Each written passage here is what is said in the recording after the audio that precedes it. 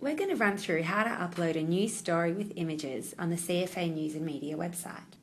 The first step is to load the CFA News and Media website, and we can do so in two ways: by heading to the CFA website and selecting the News and Media tab, or typing the news website's URL directly, news.cfa.vic.gov.au.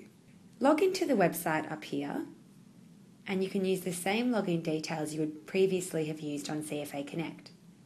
If you need to register for the site or access lost password links, you can do so from here. Once you're logged in, the control panel menu provides access to uploading news stories, images and video, as well as editing these. If you need to change details of your CFA News and Media account, you can do so from here as well. So we're going to upload a news story with images. So select Upload News from the control panel, and then select the first one, Upload Photos with your news. If you've only got text and no images, select the second option, Words Only. The first step is to upload images. So we need to create an album to house your images. So select the photo gallery category that best describes the type of images you'll be uploading, and then give your album a title.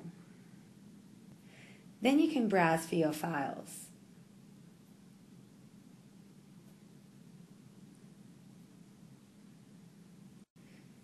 You can add captions in here. And when you're ready to upload, select Start Upload. You can see the progress of the upload here. Once your images have uploaded, you'll be taken to the text editor page where you can type in your news story. So firstly, we need to add a headline to this field up here.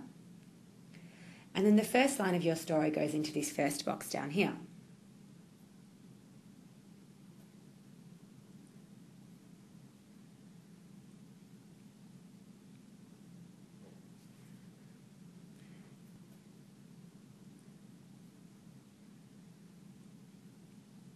And the rest of the article can be added in here.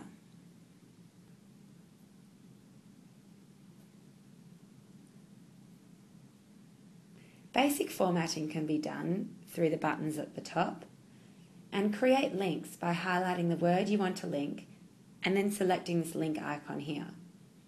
You can then paste the URL directly into the box and specify if you want to open in a new window.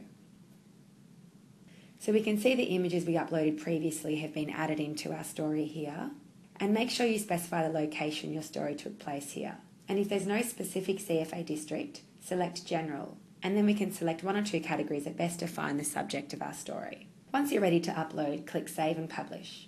If you notice a mistake or want to make a change to your news story, you can select the little edit icon from here, or head up to the control panel and click Edit My News. Find the story you uploaded from the table and select the pencil icon to edit.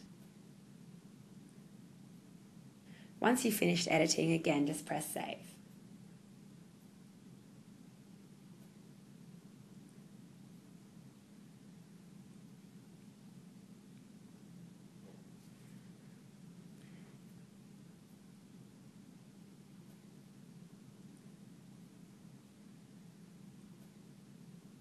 If you run into any issues or have any questions about uploading a news story on CFA News and Media, feel free to email cfaconnect@cfa.vic.gov.au for assistance.